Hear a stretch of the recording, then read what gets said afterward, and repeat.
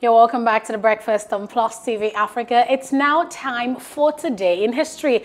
And so again, we're going back to just a year ago, 2020, March 23rd.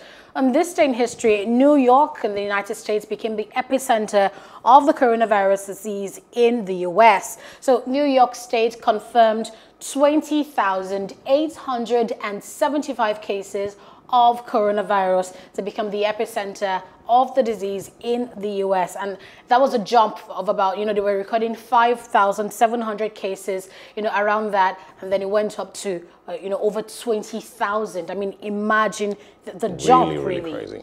Yeah, and the governor of New York, Andrew Cuomo, says the figure, was recorded because he had scaled up testing. According to him, he was taking this very seriously. They had increased testing to about 6,000 a day, and that's why they began to record these high figures. You test more people, they are likely to know who among the population have been infected with the virus.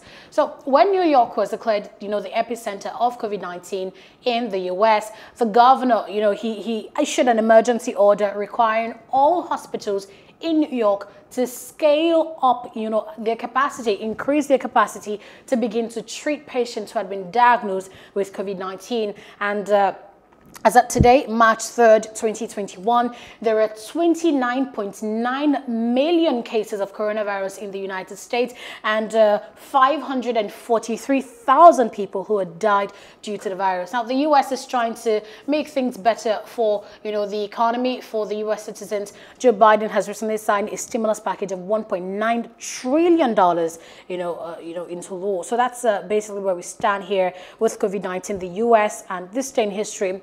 New York became this epicenter of the virus in the U.S. Ooh. So, two things I would just quickly throw in. And the first one would be from Governor Cuomo. And, some of the things that you mentioned that he had to do and the orders that he gave. He also mentioned that, of course, with more people tested, you have more numbers. We've heard, here in Nigeria and, other parts of Africa where people say, oh, well, our numbers are really low. That's because you're not testing. Same thing in Kogi State. Some people aren't even testing at all. So, for example, in Kogi State, where they claim to not, be dealing with any COVID, all of that. There's also the later governor, president of Tanzania, who was also quoted by, with saying similar stuff. So there is that. There is also the fact that Andrew Cuomo was, during the lockdown and during the peak period of the United States COVID-19 era, he was one of the most popular faces, mostly because of the numbers that New York had and also because of the moves that he had to make to ensure that the people were safe, new lockdown rules here and there and all of that. Unfortunately for Andrew Cuomo, the last few weeks have not been him being celebrated anymore. He has been accused of sexual assault by dozens of women, people that he had worked with, people that who were personal assistants to him, and the like. So I'm just pointing out how times can really change between when he was supposed hero of the COVID-19 era in New York to where he currently is having to defend himself against sexual assault allegations in the United States. So yeah, that's it.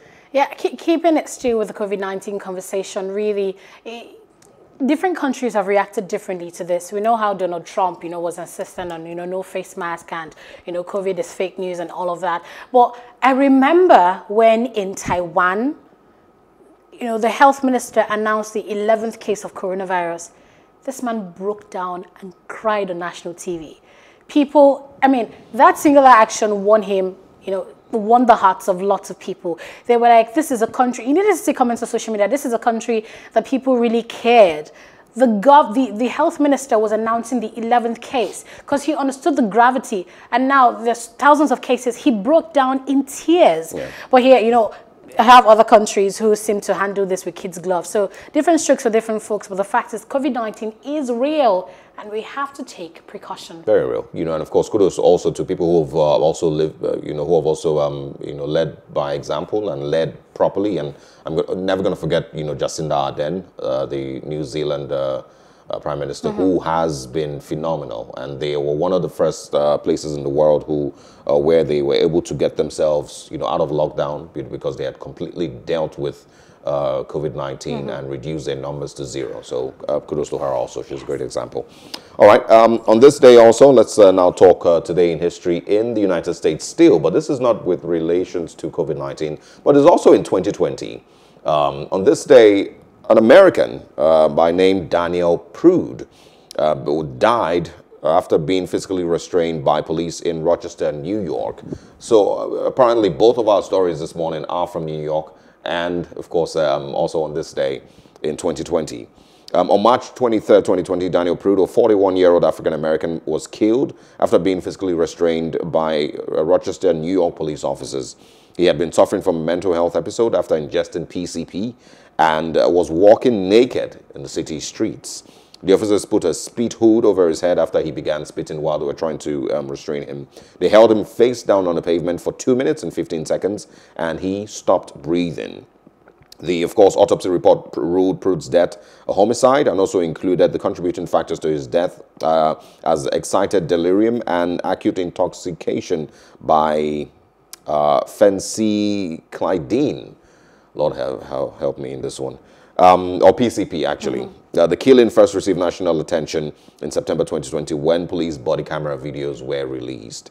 And of course, that led to more and more demonstration. If you remember, the year 2020 was also a year that saw some of the biggest anti-racial segregation, anti-racial rioting in the United States after the death of George Floyd.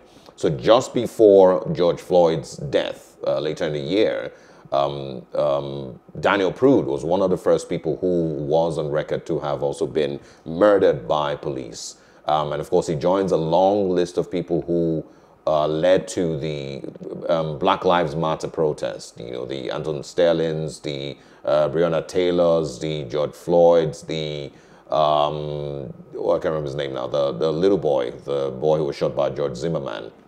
So it's a long list, of African Americans who suffered police brutality and, of course, lost their lives that led to the Black Lives Matter protest. So it was on this day that Daniel Prude lost his life after being restrained by police in New York. Yes, I think there's so many lessons from this. I think I want to take the angle of the drug abuse. Basically, he had taken PCP, right?